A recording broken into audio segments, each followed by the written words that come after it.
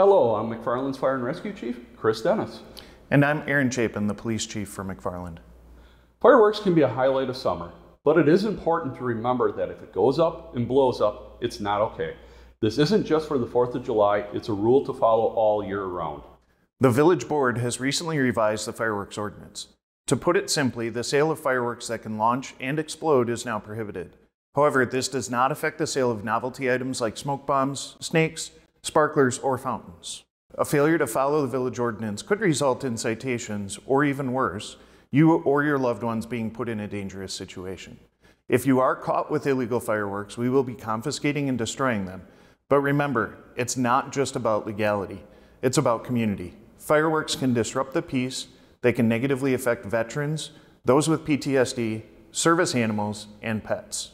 Additionally, fireworks that launch and detonate can be a significant fire hazard.